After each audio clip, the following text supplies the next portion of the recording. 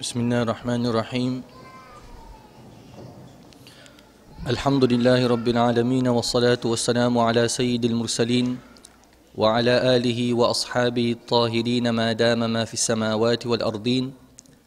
يقول الله سبحانه وتعالى في محكم تنزيله: كنتم خير أمة أخرجت للناس تأمرون بالمعروف وتنهون عن المنكر. صدق الله العظيم ونحن على ذلك من الشاهدين والشاكرين والحمد لله رب العالمين. رب اشرح لي صدري ويسر لي أمري واحلل عقدة من لساني يفقهوا قولي. اللهم علمنا ما ينفعنا وانفعنا بما علمتنا وزدنا علما. اللهم إنا نسألك علما ينفعنا ويرفعنا. اللهم إنا نسألك علما نافعا ورزقا واسعا وعملا متقبلا وشفاء من كل داء. وبعد، السلام عليكم ورحمة الله تعالى وبركاته.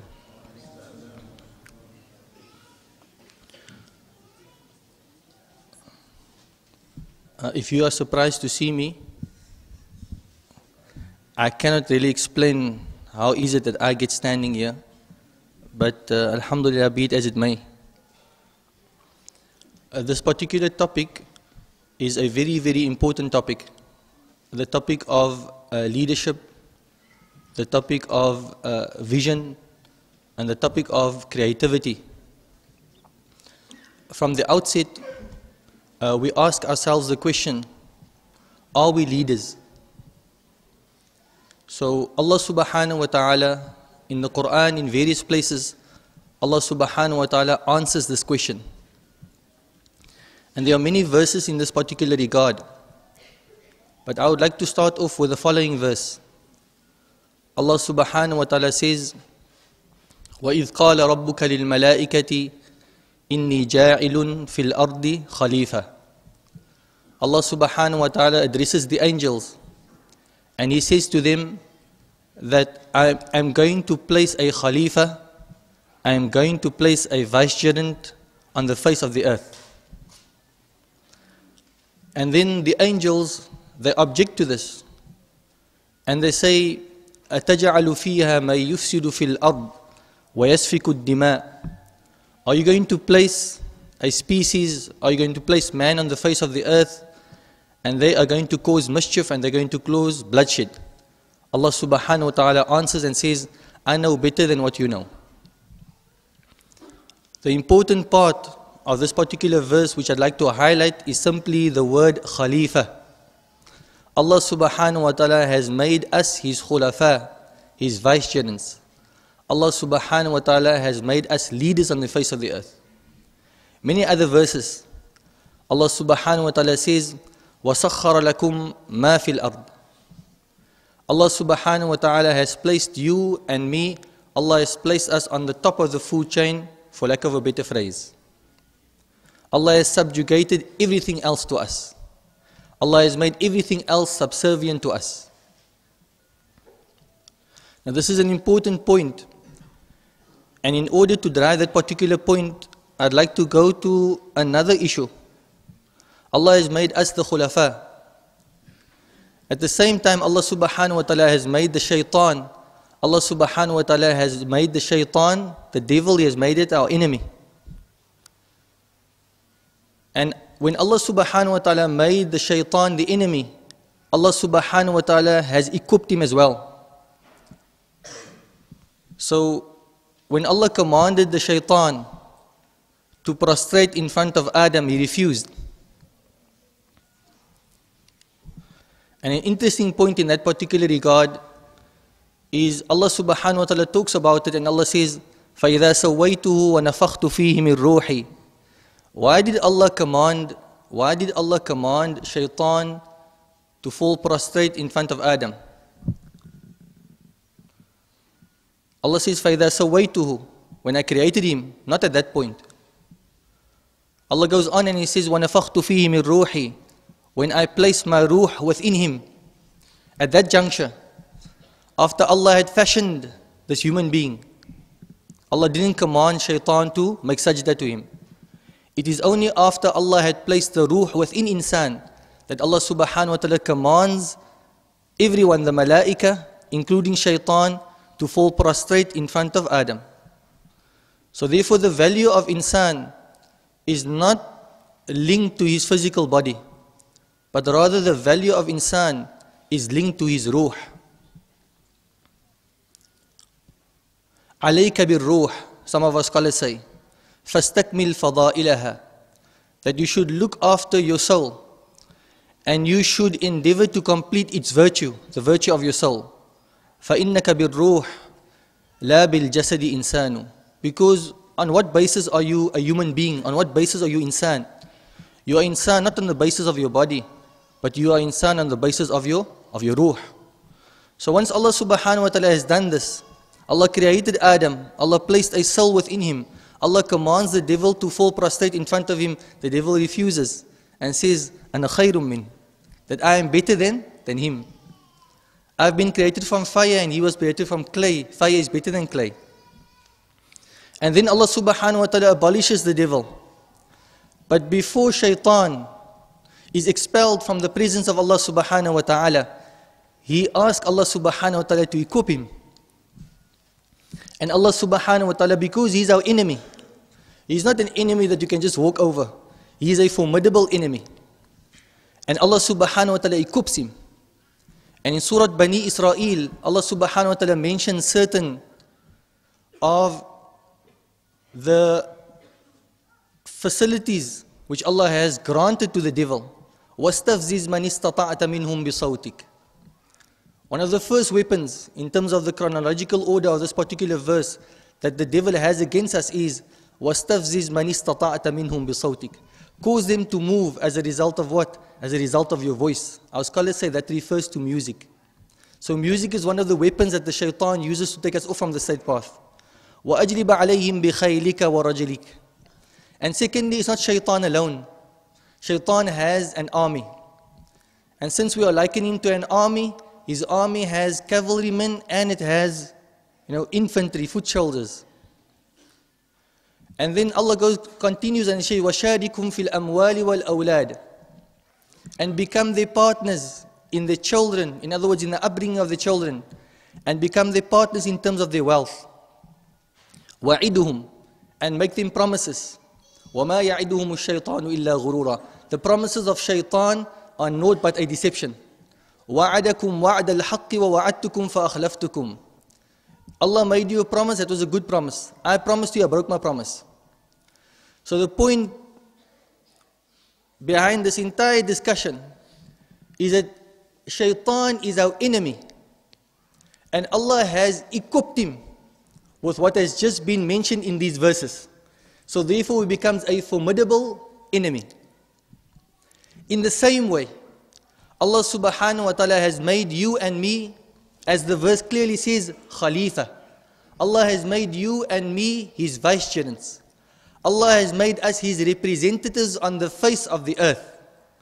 And like Allah has equipped shaitan to be a formidable enemy, Allah subhanahu wa ta'ala has equipped you and me to be that khulafa which Allah subhanahu wa ta'ala has envisaged us to be.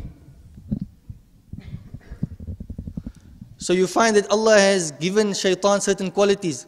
What qualities has Allah given us?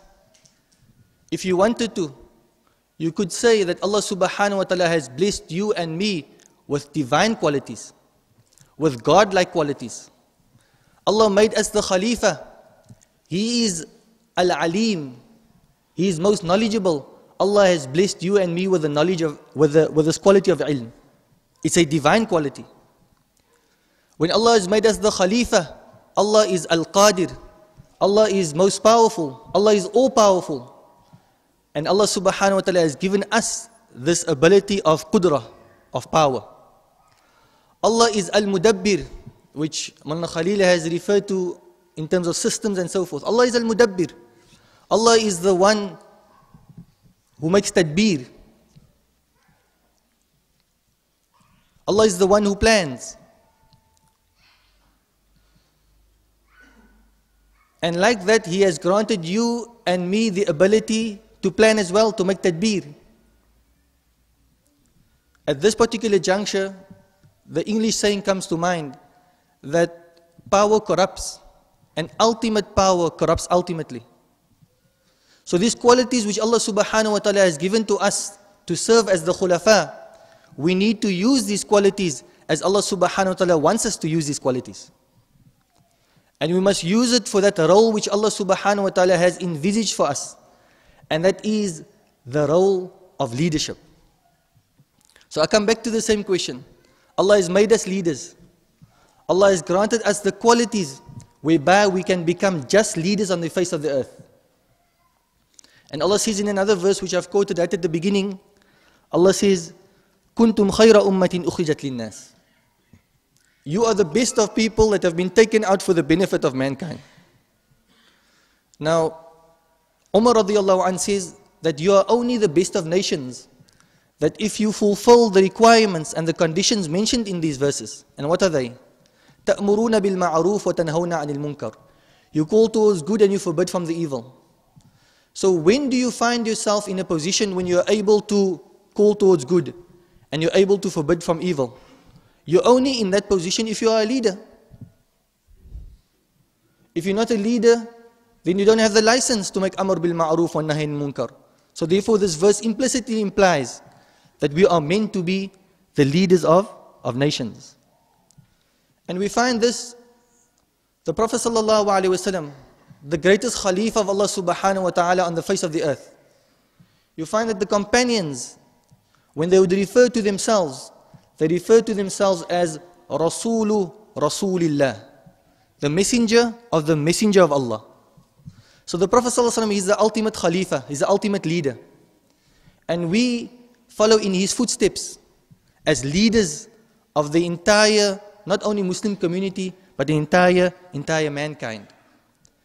And when we look at leadership, the Prophet ﷺ being the greatest leader, and like Allah subhanahu wa ta'ala says, and this verse we're very familiar with, لَقَدْ كَانَ لَكُمْ فِي رَسُولِ اللَّهِ أُسْوَةٌ حَسَنَةٌ, that verily for you, in the example of the Prophet sallallahu alaihi wasallam, or in the way of the Prophet sallallahu alaihi wasallam, there's a good example. Not only in one aspect of our lives, but in every aspect of our lives. And here in particular, what were the leadership qualities of the Prophet Muhammad sallallahu alaihi wasallam? And because of this leadership qualities, he was able to create this group of people, this group of individuals whom we refer to as the Sahaba, our leading and our guiding stars. What were the qualities of the Prophet ﷺ that resulted in this creation of what we refer to as the Sahaba? The first, there are many verses in this particular regard. The first verse, Allah subhanahu wa ta'ala says, لَقَدْ جَاءَكُمْ رَسُولٌ مِّنْ أَنفُسِكُمْ. Verily has come to you a messenger from amongst yourselves. And what are his qualities? Azizun alayhi ma anittum. Azizun. The word Aziz has a number of meanings. It can mean, Izzah means power also. Izzah means honor also. Aziz, Qudra, power also. Aziz, difficult. Azizun alayhi. It is difficult upon him. What is difficult upon him? As the leader, what is difficult upon him? Ma anittum. Whatever difficulties that you experience. So you and I, as leaders of the Muslim community, do we have this quality? And in today's terms, in English terms, you would refer to this quality as empathy. Empathy means to feel for the next person. Do we feel for the next person? Do we feel for our Muslim brothers and sisters? Do we feel for our fellow leaders? Do we feel for our communities?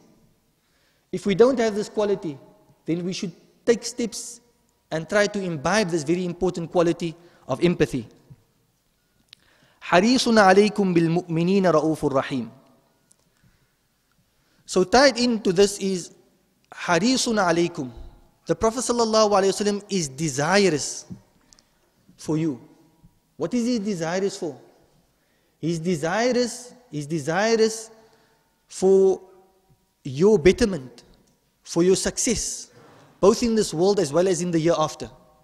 First quality, empathy. Number two, to desire success and to desire good for your fellow leaders and your fellow community. This in another hadith of the Prophet ﷺ is expressed as nasiha, as nusr. The Prophet ﷺ says, ad-deenu an-nasiha. This entire deen is based on what? An-nasiha. Normally when we translate the word nasiha, we say advice. But probably, and Allah knows best, a better translation for the word nasiha would be goodwill. To have the goodwill of the person at heart. And as we know in terms of mustalahul hadith, that the rawi of the hadith, the narrator of the hadith, huwa adra bima yarwi. He knows better what he is narrating. So the narrating companion, an incident happens to him. And this particular incident will explain to us this quality of goodwill that you and I should have as leaders. So on one occasion he sends a slave to purchase a horse in the marketplace. So the slave goes out and he buys the horse for a bargain. When he comes back, the master wants to know, the companion wants to know, how much did you pay for the horse? So he says the amount. I don't recall the amount, but let's call it 300. So it's a good deal. I got a very good horse for a very good price. So for me it's a very good deal. But because this particular companion, he has this quality of goodwill that he heard from the Prophet Muhammad sallallahu alaihi wasallam, and he thinks to himself that it's a good deal for me, but is it an equally good deal for the seller? And he says no. So what does he have at heart? Not only his own best interest, not his own goodwill, but the goodwill of the seller as well. And then he sends his slave back and says, increase him, give him some more money. And this happens 1 or 2 times. And he ends up paying twice or thrice as much that he initially paid. Why? What was the impetus? What was he driven by? He was driven by this important quality of the Prophet Muhammad sallallahu alaihi wasallam, which you and I, not only as leaders, but as Muslims should have within us. And this is the quality of goodwill. So at the end of the day, he ends up paying much more. Why? Because he has the goodwill of the seller at heart as well. May Allah subhanahu wa ta'ala grant us that particular quality. So we've looked at a number of qualities now. Empathy, number 1. Number 2, the issue of goodwill, having the goodwill of others at heart. And then very importantly, one of the qualities of the Prophet Muhammad sallallahu alaihi wasallam, say, Azizun alayhi ma anitum. Whatever difficulties you experience, the Prophet sallallahu alaihi wasallam takes it to heart. And it brings into one of the qualities that in modern times they term, if you want to be a successful leader, you need to give your community individualized attention. So we find that the Prophet sallallahu alaihi wasallam, he was expert at doing this. Not only looking at the community at whole, but he was in touch with the needs of every single individual of the community. Such a dynamic leader he was. Look, one story comes to mind now is that, what happens sometimes with us is that as leaders, we have responsibilities out there. So when we come home and then we say that, you can't expect me to do mundane tasks. You can't expect me to help around the house. You can't expect me to do this, that and the other. But look at the example of the Prophet Muhammad sallallahu alaihi wasallam.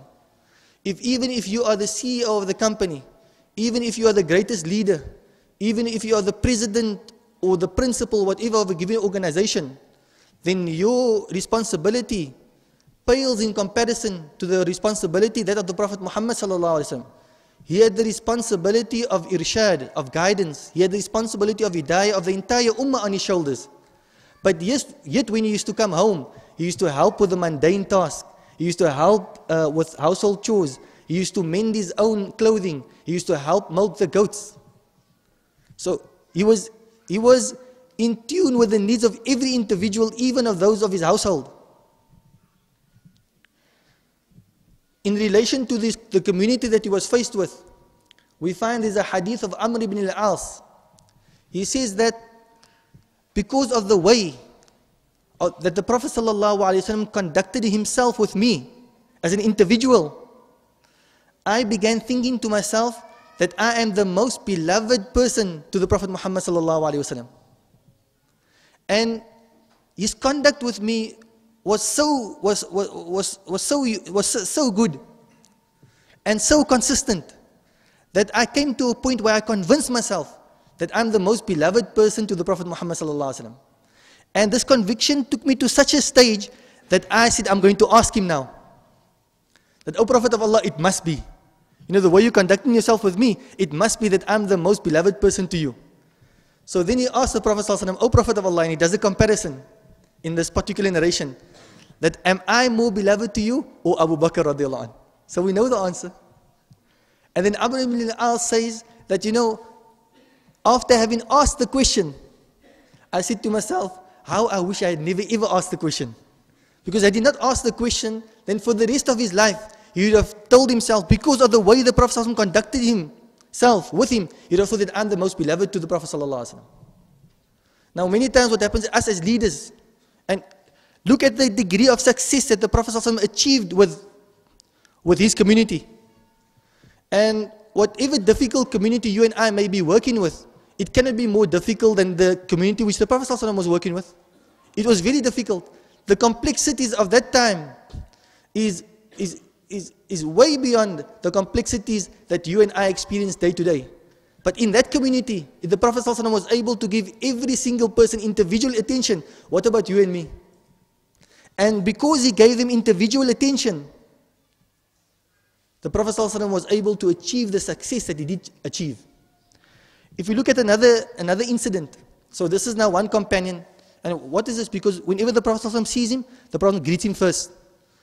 This is not that, you know, every single person in your community, you must give 15 minutes, you won't have time for yourself. No. Just your general conduct with your community and with your fellow leaders must be such. The Prophet ﷺ comes into a gathering, where does he sit? He sits right at the end. No problem. The Prophet ﷺ, he sees somebody, the Prophet ﷺ greets first. A lady comes to the Prophet ﷺ, and she wants counsel, she wants a session with the Prophet ﷺ. What does the Prophet ﷺ tell her? The Prophet ﷺ says, "Ijlisi fi ayyi tariqatin min turuqil Madinah ajlis indak." That, you know, wherever you want to meet, in whichever of the alleys of Medina, you know, it's most comfortable for you to sit in, I will come there and I will sit with you and I will meet you. This was the leadership qualities which the Prophet ﷺ possessed, and as a result, he was successful in terms of his mission. And for us, it's easy. The Prophet ﷺ has blazed the path. All we have to do is follow in suit. And if you're not entirely convinced by this particular argument, Allah subhanahu wa ta'ala himself mentions to us the key element to the success of the entire mission of the Prophet Muhammad sallallahu alaihi wasallam. But before I mention that verse, you know, in the polemical discussions, with the Shia by way of example, they say that after the demise of the Prophet sallallahu alaihi wasallam, that most of his companions turned apostate wa na'udhu billah. Only a handful of them remained firm to the Islam which the Prophet brought. So if you're saying that particular statement, does it negatively reflect on the companions? Before negatively reflecting on the companions, it negatively reflects on who? On none other than Muhammad sallallahu alaihi wasallam. So you are saying that the Prophet ﷺ was not successful. And we believe that the Prophet ﷺ was successful. And his success is measured by what? By these Sahaba which he left behind, who in turn, as Moulana Khalil quoted, they were responsible for expanding the borders of Islam from one ocean to another ocean, from one climate to another climate, from one continent to another continent. But what was the primary element in the success?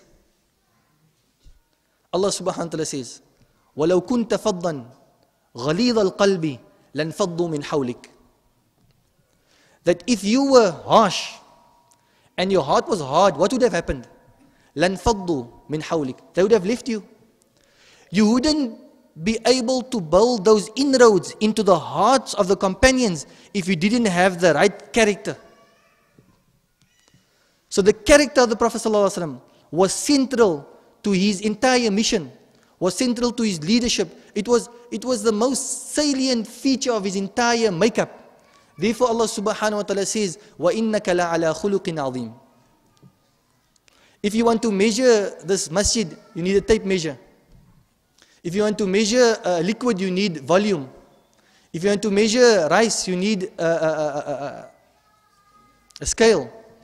If you want to measure character, you measure it against the character of the Prophet Muhammad sallallahu alaihi wasallam. And then Allah subhanahu wa ta'ala doesn't say you had the best of character. You have character, then Allah talks about another level and He says, وَإِنَّكَ لَعَلَى. You are above that level of high character, you are beyond that. May Allah grant us that. And as leaders, this is very important. The way we conduct ourselves with our community as a whole, and how we conduct ourselves with our individual members. Sometimes we come into the masjid, then there's not, our congregation don't know whether they can greet us or not. Because today, just the look on our face is enough to drive them away. This wasn't the way of the Prophet Muhammad sallallahu alaihi wasallam. So, in terms of leadership, there's a recipe for leadership. You have to have the nick to do the trick. And the nick here is, of everything else, is character. You need to have the character of the greatest leader, and that is the Prophet Muhammad sallallahu alaihi wasallam. And important, we find one could really go on and on. You know, not myself, I can't go on and on. But you know, if you really talk about the ulama, and if you look at the seerah of the Prophet ﷺ and the shamail of the Prophet ﷺ, you could see at different stages how atomistic things, individual things, that all leads up to this character of the Prophet ﷺ that made him the leader that he was. Now, another very important quality of the Prophet ﷺ as a leader was what our contemporary academics, what they refer to as, you know, this quality of transformational leadership. We want to be leaders, but how do you become that leader that your leadership actually affects and it creates that change within your communities? How do you become that? So most of us, by and large, when we're dealing with our congregation or we're dealing with our students, by and large they are adults. Now contemporary studies have shown that when you're dealing with children, then children, they take on very easy to mandates, imperatives. Sit, and then they're going to sit. Stand, they're going to stand. Irrespective of what you do, they're just going to follow your command. But studies show that adults, they only follow when they are being led by example. You cannot tell an adult to do something and you do something else altogether. That's not going to result in transformational leadership. In other words, you must be the change that you want to see. And that was exactly the example of the Prophet ﷺ. Therefore, his leadership was transformational. He actually influenced those people around him. They wanted to become like the Prophet Muhammad ﷺ. And then his companions, we hear this all the time, that when they would come to certain places and they would say that become like us. They could make that statement. Why? Because they were leaders and they were transformational leaders. They led by example. And again, our books are filled with examples in this particular light. On one occasion, when the Prophet ﷺ and his companions, they were undergoing severe hunger. And the companions, they complained to the Prophet ﷺ, and they had a stone tied to their belly. And then when they complained to the Prophet ﷺ, he lifted up his upper garment and they found not only one stone, but 2 stones tied to the belly of the Prophet Muhammad ﷺ. This is leading how? This is leading by way of example. On another occasion, Umar radiallahu anh and Abu Bakr, these are all examples that we know of. They came out, and what drove them out of the house at a time where generally in an Arab setting you wouldn't be out of your house. That's siesta time. But they came out of the house. Why? Because of hunger. And when they came out, who did they find? They find the Prophet ﷺ. And the very thing that brought them out of their house was the thing that brought the Prophet ﷺ out of his house. And it was hunger. Again, the point is leading by example. May Allah subhanahu wa ta'ala grant us that. Okay. Now, the other issue which about leadership, so leadership is all about imbibing the qualities that befit a leader. And may Allah grant us that qualities, the same qualities that the Prophet Muhammad ﷺ had. The other issue which was mentioned in terms of the introduction was that a leader, he needs to have a vision. And again, when we look at vision and the scope of vision, you know, in English we say that, you know, you must aim for the stars. Because if you aim for the stars, at least you get to the lamp pole. But if you aim for the lamp pole, you're not going to get anywhere. So your vision must be a big vision, right? And when we talk about a vision, right, we're really talking about an intention. That the intention must be a great intention. And nothing else is required from you. Allah subhanahu wa ta'ala only looks at your intention. Earlier on, Moulana Khalil was alluding to that, we want to do so many things, but what happens is, we say that we don't have money. Allah subhanahu wa ta'ala didn't say that you have to make an intention and you have to have the money, then you will be successful. Allah subhanahu wa ta'ala only says one thing, make an intention. So when we talk about vision, in an Islamic paradigm, Islamic framework, what are we talking about? We're talking about making a good, sincere and solid intention. And Shaykh Abdul Rahman al-Saghuri rahmatullah alayhi, I love to quote this quote that he says. He says, if you have a vision, will that vision be realized? And for us, a vision is an intention. Shaykh Abdul Rahman al-Saghuri says, never ever will a person who comes with a true intention, never ever will he be disappointed. Just the intention. So all Allah wants from you is for you to make the intention. Then when you make that sincere intention, then Allah subhanahu wa ta'ala will take charge of realizing that intention. Allah will make that intention become a reality. And the importance of intention, the intention is the most important part. Not only at the beginning, but during the action. And ultimately at the end of the action also, the intention is the most important thing. Because when things start getting rough, the going start getting tough, what do you fall back on? There's only one thing you can fall back on, and that is your vision. And in our terms, that is your intention. That will give you the strength that you require. Because we can't expect that, we're going to make intention and then everything is going to be smooth sailing therefrom. And this particular regard, we must, as leaders in our community, we must visit the seerah of the Prophet Muhammad sallallahu alaihi wasallam. And the seerah of the Prophet Muhammad sallallahu alaihi wasallam will explain to us the sunnah of Allah subhanahu wa ta'ala fil ard. When the Prophet sallallahu alaihi wasallam started his mission, number one, when he started the da'wah was it sirran or jahran? Sirran for 3 years. Afterwards it became jahran. When it became jahran, was the Prophet sallallahu alaihi wasallam met with opposition or not? The fact that he had to immigrate from Mecca to Medina tells you that there was so much opposition that the Prophet ﷺ, it was no longer tenable for him to stay in Mecca and he had to move to Medina. Why? Allah subhanahu wa ta'ala could have made it easy. But Allah subhanahu wa ta'ala is teaching us a lesson.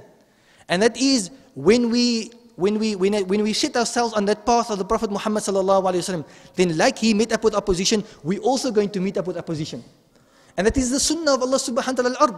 If you become a Muslim, you can't just become a Muslim. أَحَسِبَ النَّاسُ أَيُّتْرَكُوا أَيَّقُولُوا آمَنَّا وَهُمْ لَا يُفْتَنُونَ. You're going to be tested. In establishing yourself as a leader, in doing work in your community, in taking your community forward, you're going to be faced with challenges and challenges and challenges. But the first time we're faced with a challenge, we tell ourselves, oh no, we got to down with tools. No. That challenges that you are facing is proof of the fact that you are on the right path. Because if challenges meant that you're on the wrong path, it means that the Prophet ﷺ was way off the path.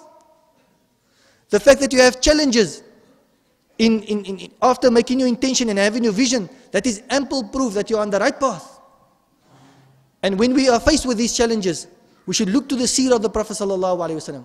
A very important nukta, how can we expect not to be challenged as leaders? After we've established our vision and we're walking on the path now, we haven't understood the haqiqah of ourselves on this ard. Dr. Ramadan al-Bhuti beautifully explains it. And he says that, I don't know if he says the first part, but what are you? You insan. So how do you define insan? Insan is hayawan natiq. That you are, what are you? You are a living entity that has an intellect. That's why Allah subhanahu wa ta'ala has made you in charge of everything else. That's your that. The haqiqah of your that is that you are hayawan natiq. And your first sifa is what sifa? You have a sifa of being an abd. So Allah is the Mawla and you're the abd.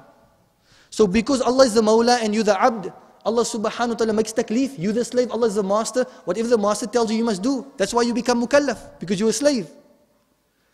So if you're a slave, what if you became a slave? Now you must make da'wah and there's no difficulties.